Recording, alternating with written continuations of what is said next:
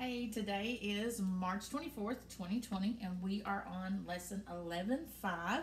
We're going to continue talking about strategies to subtract tens from two-digit numbers. And today's target is I can use mental math to subtract 10 from a two-digit number. And you notice the words I have underlined here are mental math. We talked about mental math in our previous topic, in our addition topic, and mental math is where that we do it in our heads. We don't need any paper, we don't need any pencil. All we need to know is how to count by tens. So we're going to practice that as we go through this lesson today. So let's take a look at some of the strategies we've already talked about. The first strategy that we talked about were base 10 blocks. And here we have a straight line to represent the tens, a dot to represent the ones. And when you're subtracting, you take away so the number gets smaller. And we also talked about using a 100 chart. Now, remember when we use a 100 chart, which direction do we travel? Up or down? That's right, we travel up because the numbers get smaller as we go up. And when we go up the column, we're counting by tens. That's right, we're counting by tens. So on a 100 chart, when you subtract, you start with the whole, which is the biggest number, and then you go up that many tens, and what you land on is the difference. That's right. Now, the next strategy that we did was an open number line. Now, in an open number line, we talked about using those two different ways. We talked about counting backwards on an open number line because when you subtract, you go backwards on the number line. So you start on the right-hand side and jump back when we're counting by tens. And then we talked about yesterday using addition to help us solve subtraction. Now let's take a look at what we worked on yesterday just to refresh our memories. Whoa, there's the hot mess of paper we had there. So remember here, we took 70, take away 30, and we used our subtraction open number line method to find the difference. And down here, we used the part that we knew was the first number, and then the whole, we knew that, so we put it over here as our sum. So we were looking for the other part, so we knew where to start, we knew where to stop, but we need to figure out how many jumps it took to get there. And we knew that it was going to be jumps because the part had a 0 in the ones place, the whole had a 0 in the ones place, so that means we were going to be counting by tens. So we were going to be jumping. So we started with 30, and we knew we were going to stop at 70, so we had 30, and then we counted up by tens, because remember, this is an addition equation. So we did 30, 40, 50, 60, 70, and that was 1, 2, 3, 4 tens, and 4 tens is 40. That's right. So this is what we did yesterday. So that was one of the strategies we talked about. So all of those strategies you can use, you won't use them all at the same time, but use the one that works best for you. So we have 1, 2, 3, 4 strategies, and today is strategy number 5. It is mental math. So when you have mental math, like I said earlier, you don't need a paper, you don't need a pencil, you don't even need these guys. All you need is to know how to count by tens in your head. Now let's think back to when we did that with addition. And when we did that with addition, and say we had the equation 22 plus 10. 22 plus 10. And we knew that when we're talking about tens, we're talking about what family comes next. So we look at our tens place here. What family is that? That's the 20s family. That's right. These are in the 20s family. So if I look here, I'm only increasing by 1 10. So what family comes after the 20s? The 30s. That's right. So instead of 22, it's going to be 32. Very good. And you notice that here was the tens place was a 2, and now it's a 3. 2 plus what gives you 3? 2 plus 1. That's right, because we added 1 10. So the tens digit increased by 1, and then what did the ones digit do? It stayed the same. So when you were adding, your tens digit would increase by 1 when you add tens, and your ones digit stays the same.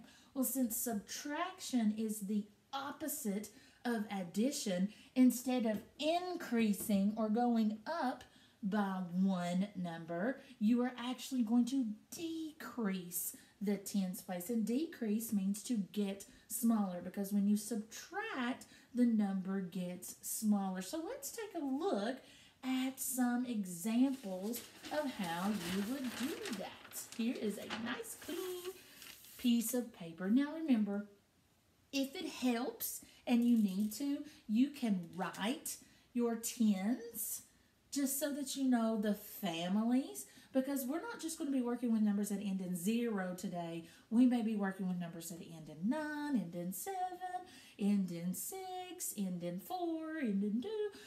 You catch my drift.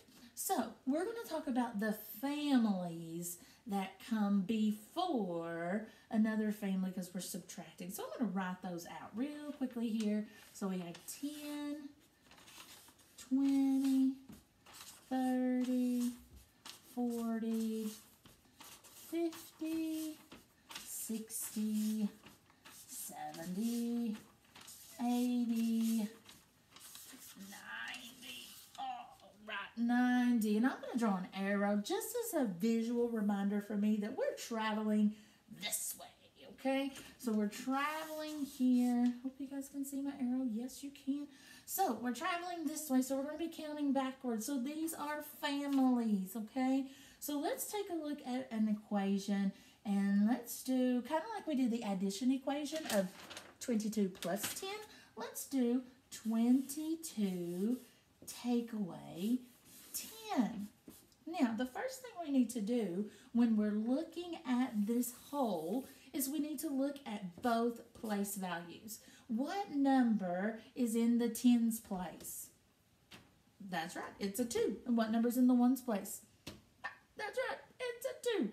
So we know when we were adding that the tens digit changed and the ones digit stayed the same. Well, when we're subtracting and you are adding a multiple of 10, when you're adding a number that ends in 0, that ones digit's going to stay the same. So I know I'm going to have 2 digits, and that my 2 is going to be in the ones place. So let's take a look at the tens place. So I have a 2 here, and I'm taking away 1 10. So if I think 2, I know that 2 take away 1 is 1.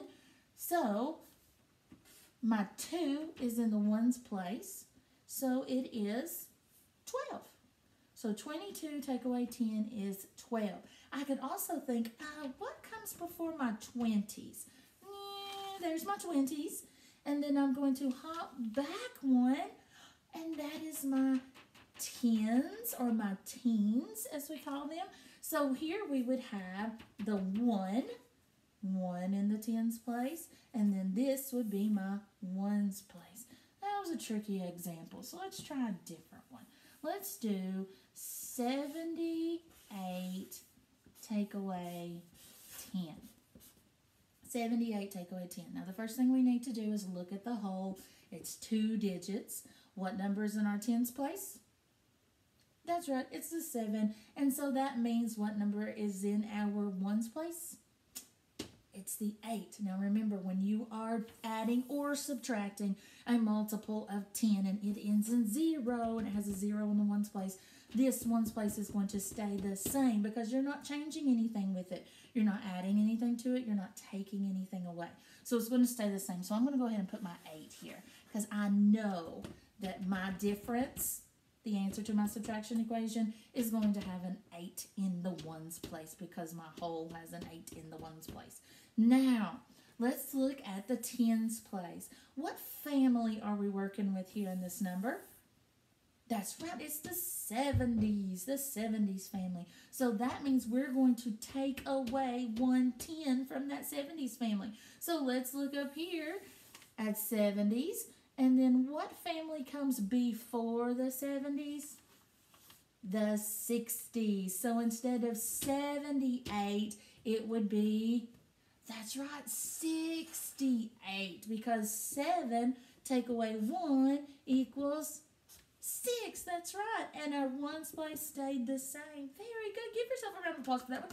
Very nice. Very nice. You guys did a great job with that one. That one was a little bit easier than our first example. Let's try one more just to make sure you've got it and you can do it on your own, because your mental wheels are working right now, so you guys are doing a great job.